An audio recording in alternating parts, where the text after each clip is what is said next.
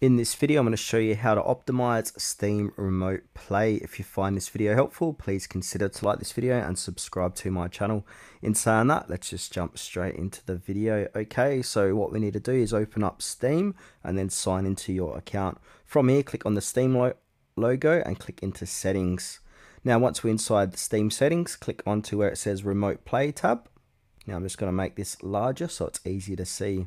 Now, under Remote Play, we've got advanced streaming options, so go ahead and enable that. Then the first setting we need to change is enable hardware encoding. Make sure that is turned on. And also where it says prioritize network traffic, we need to toggle that on as well.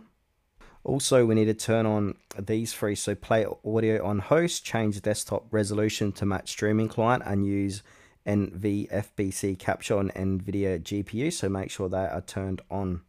And where it says number of software encoding threads, go ahead and make sure that is set at automatic. Now from here, we want to go ahead and turn this on, enable advanced client options. So this is going to improve performance, streaming a game running on another computer. Try reducing your game's resolution or adjusting these settings. So go ahead and enable that. Then more settings are going to appear below this. Now under here, where it says video, go ahead and choose that fast. And then where it says band limit, keep that set to automatic. Now under resolution limit, we've got hardware decoding. Make sure that is enabled. So now enabling hardware decoding in Steam Remote Play, it significantly improves your video playback performance and reduces latency on the client.